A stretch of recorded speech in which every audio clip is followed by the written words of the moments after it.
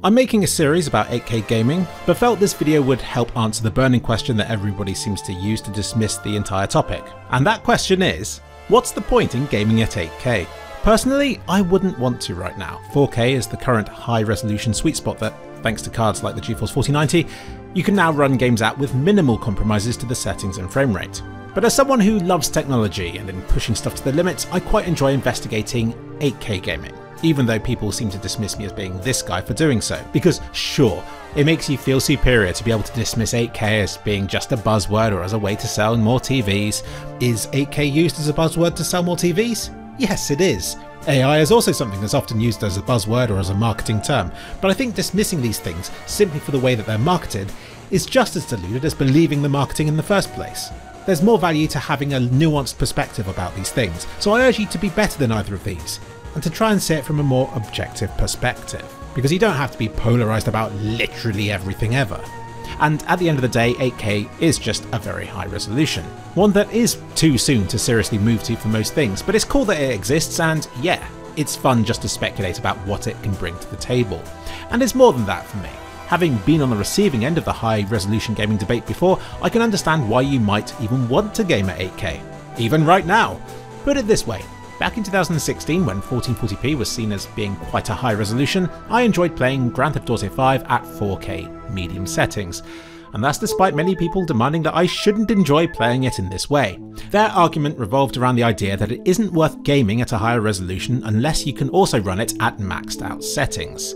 Which is an odd argument to make when you consider another popular internet statement is that maximum settings are kind of pointless. Because in return for negligible improvements to the graphics, they tend to slow your PC down quite a lot. In GTA 5's case, I genuinely found medium settings in that game to look good enough, and it freed up enough processing power for me to enable a higher resolution, which I found added a lot to the experience. It added clarity and realism to the distant buildings and scenery in a way that running the game at 1080p couldn't, no matter how high I may have cranked the other graphics settings. Likewise, while I might be quite content with 4K right now, I can imagine 8K as being a great way to extract more of that intricate foliage detail in games like Talos Principle 2, or to better make out snipers hidden in a bush at 400 meters away in Hell Let Loose. It would help your massive TV screen hold up under the visual scrutiny of a split-screen game of some kind, or simply to make the edges of stuff in older games look super sharp, and to do away with the screen door effect in white areas of the screen. Because no matter how many times people show me a chart of viewing distances and pixel densities, I know there's benefit to a display greater than 4K, because while my 32-inch 4K screen is awesome, I can tell it isn't as sharp as my 16-inch 4K screen is, nor my 6-inch 2K screen.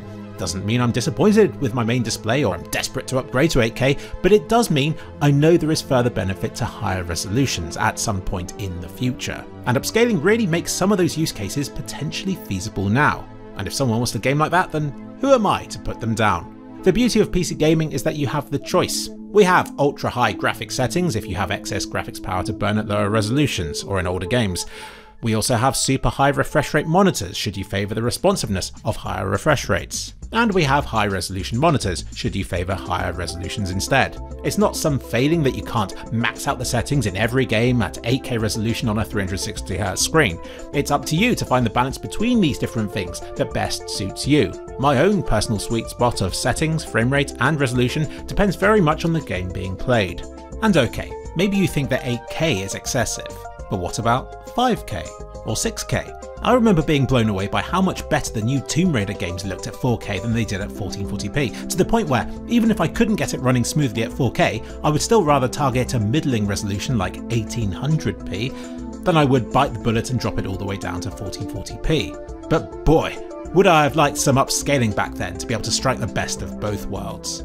I've said that resolution should be treated like any other changeable graphic setting, and upscaling finally blurs that line. It's funny that something that is as objectively good as upscaling is another topic that people have seemingly become polarised about, but honestly, modern upscalers are so good that I struggle to see a reason not to use them. Ultra performance upscaling can make high graphic settings or resolutions feasible that previously weren't possible on your hardware. Upscaling at quality setting can produce the same sort of image quality as native but at a much higher frame rate, or lower power consumption. And if you really care about image quality, then you can still use upscaling, but to downscale the image instead, and that will make the game look better than native resolution would.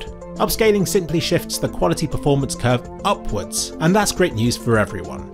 even if you may not choose to use all that freed up extra performance to game at 8K. Take a look at downscaling. When you game at a higher resolution than your monitor can display, it can make it look better than native resolution would. But gaming in that way is almost like a confession that you would benefit from a higher resolution than your monitor can currently display. And again, I'll highlight Hell Let Loose as a great example of when I would even use downscaling even at 4K to make out distant details. It's just a shame that game is so damn hard to run and doesn't support upscaling. So yeah, let's stop outright dismissing 8K and try to extrapolate into the future here. There will be a time in the future when you will be able to run a game at 8K well enough to make it preferable to running it at 4K instead. Because there is value to 8K, it's just diminishing returns over the jump from 1080p to 4K, but crucially there is still value to it. And I'm fed up of people dismissing something outright and thinking they're superior for doing so, when in reality they're merely showing themselves to be arrogant, ignorant, possibly both, I don't know which one's which, and short-sighted by stubbornly refusing to acknowledge that what we have right now